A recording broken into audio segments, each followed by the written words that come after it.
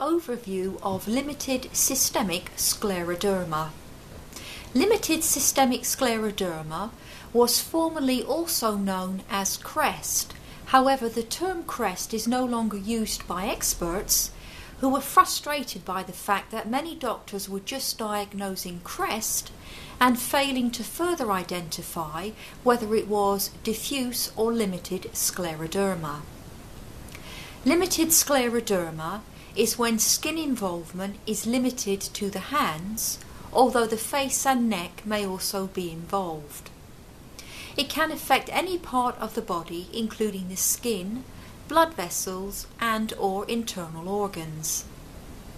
It is diagnosed when skin tightening is limited to the fingers, along with either pitting digital ulcers secondary to Raynaud's and/or lung fibrosis. It is considered to be a milder form of systemic scleroderma. Limited scleroderma often causes Raynaud's and esophageal problems.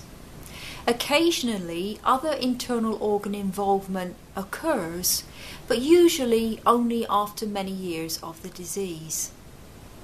The onset and progression is very slow, and the outlook in general is very good. As limited scleroderma is still a systemic form of scleroderma, it's important to be treated by a recognised scleroderma expert. Presented by Amanda Thorpe on behalf of the non-profit International Scleroderma Network at sclero.org.